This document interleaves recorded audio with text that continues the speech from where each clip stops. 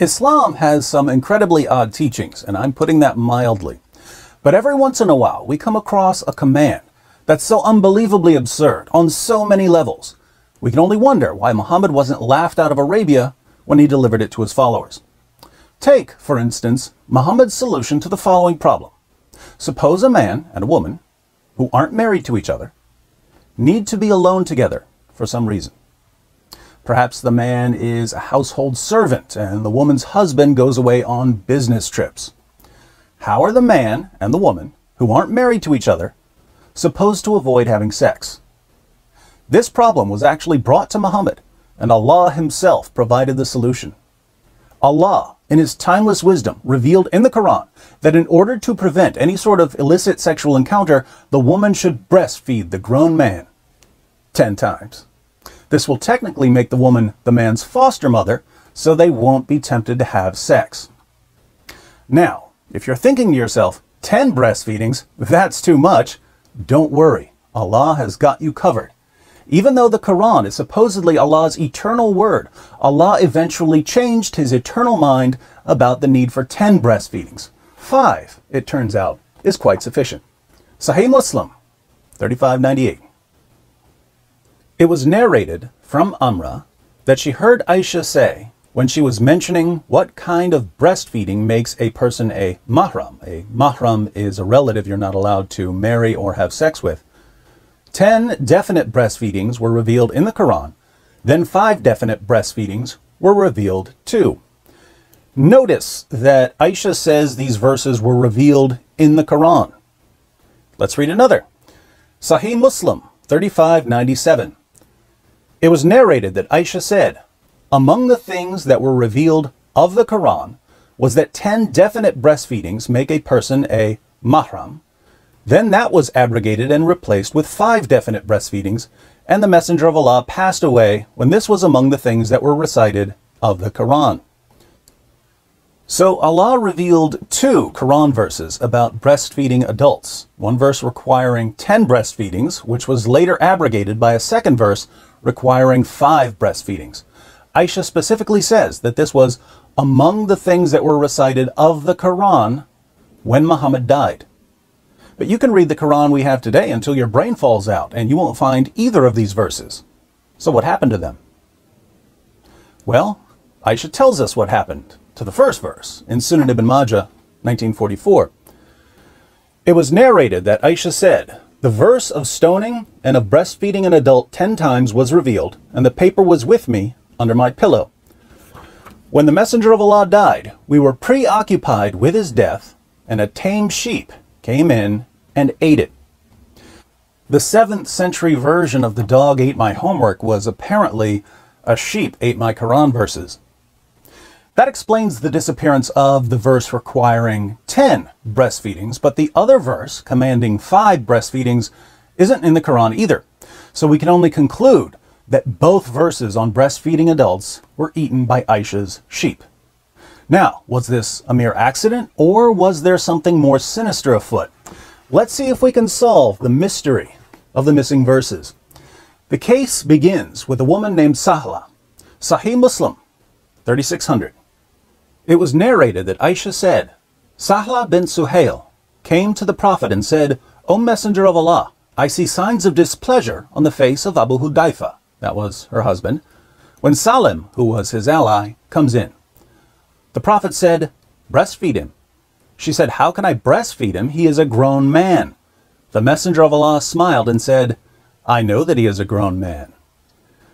Creepiest smile ever.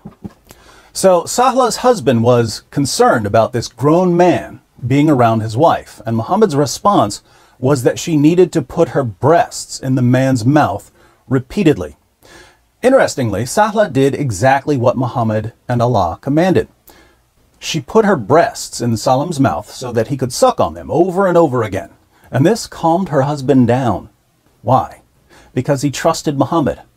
Well, Muhammad and Allah say that if I just let this man suck on my wife's breast a bunch of times, I don't need to worry about what they do when I'm gone for the weekend. I feel so much better now that her nipples are in this guy's mouth.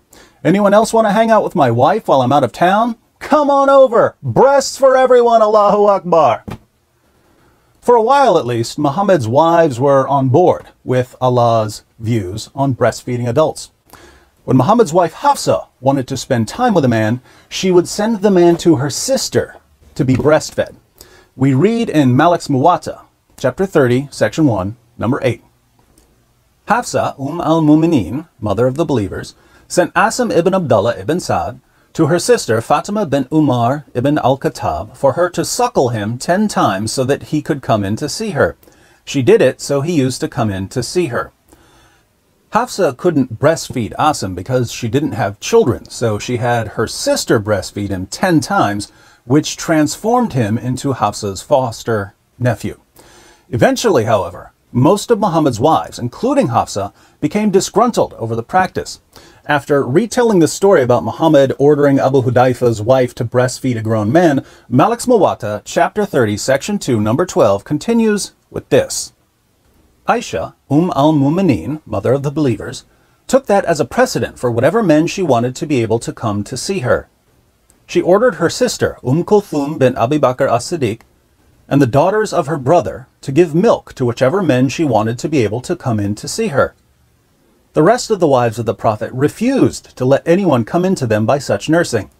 They said, "No, by Allah, we think that what the Messenger of Allah ordered Sahla bint Suhail to do was only by an indulgence concerning the nursing of Salim alone. No, by Allah, no one will come in upon us by such nursing."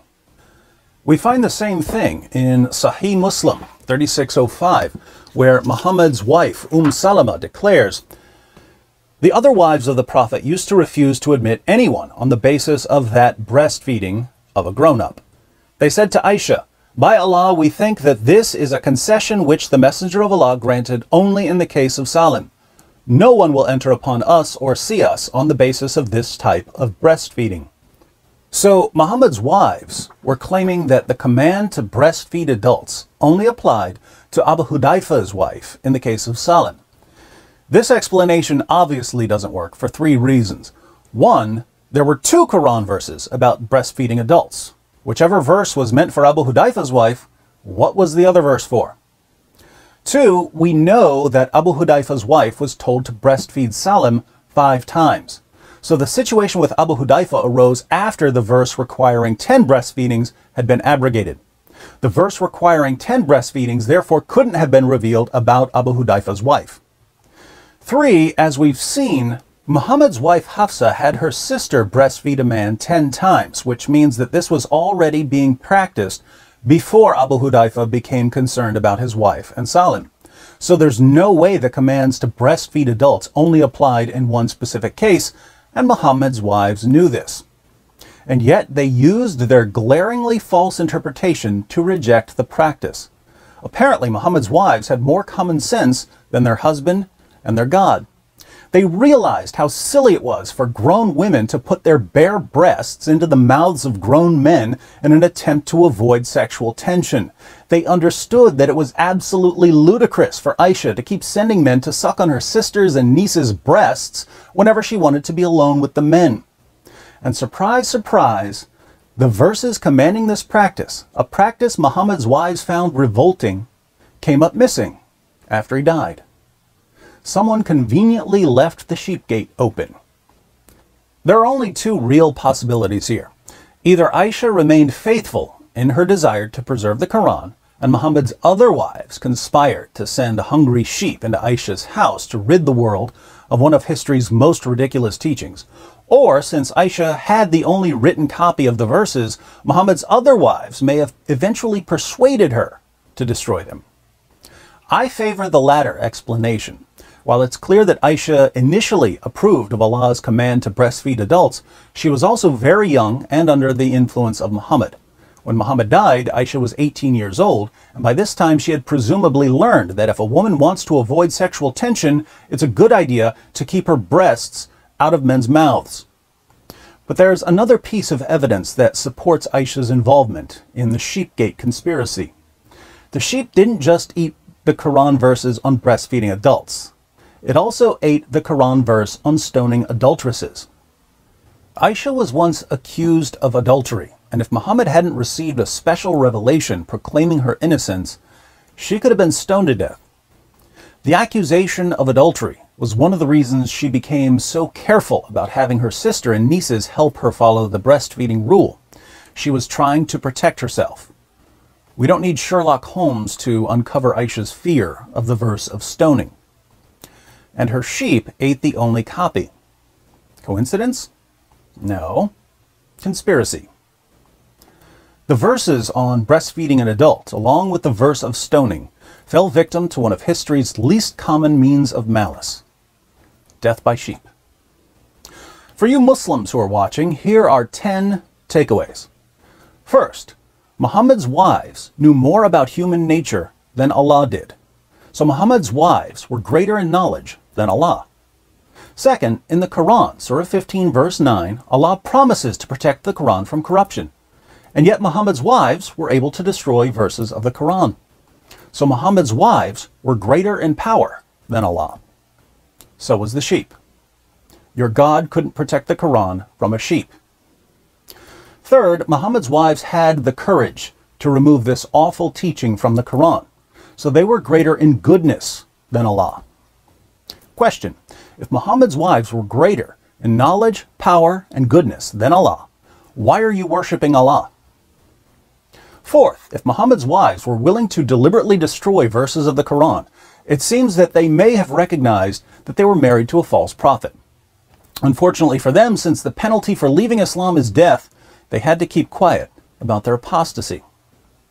Fifth, many Muslims today don't believe in the doctrine of abrogation, the doctrine that some Quran verses abrogate or cancel other Quran verses. And yet your most trusted sources are filled with examples of Quran verses abrogating other Quran verses. Why do modern Muslim beliefs so frequently contradict orthodox Islamic doctrine? Sixth, you believe that the Quran is an eternal tablet in heaven. But notice that this eternal tablet is incoherent. One verse of the eternal Quran says that 10 breastfeedings are required to make a man a mahram. Another verse of the eternal Quran says that 5 breastfeedings are required to make a man a mahram. The Quran is eternally incoherent. Seventh, the Quran you read today is different from the eternal Quran. Which one's better? Eighth, your Muslim leaders tell you that the Quran has been perfectly preserved, even though they've read the same sources I keep quoting to you. Your leaders know that, according to your most trusted sources, entire chapters of the Quran were lost. Large passages of the Quran were lost. Verses were lost. Phrases were lost. And yet they tell you that the Quran has been perfectly preserved right down to the letter from the time it was revealed to Muhammad. They tell you this because it gives you confidence in the Quran. But your confidence is based on deception. Ninth, if your leaders keep lying to you about the history of the Quran, what else are they lying to you about? 10th, if your leaders are the ones who are lying to you, and I'm the one who's telling you the truth, why do you get mad at me?